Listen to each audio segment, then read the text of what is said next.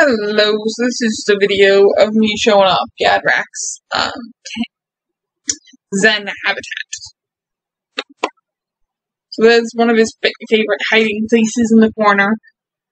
His temps are a little low at that point. Usually they're in the 90 range, but that's all Magic the Gathering token cards that I put as a background in his tank that I thought looked cool. And since his name's Gadrak, it comes from Magic the Gathering. I thought, makes a lot of sense. The cool side is on the, 75. It's got that skull thing from Pet Smart. A tree, some branches that are on the wall. Then I kind of pull back. Go for, it's got a hammock in the middle there. There he is, just kind of chilling. See, I've got that thing down so he can come out as he pleases and goes in. Except for when he's cleaning. I don't do that when he's cleaning. But that's it. Thanks for watching.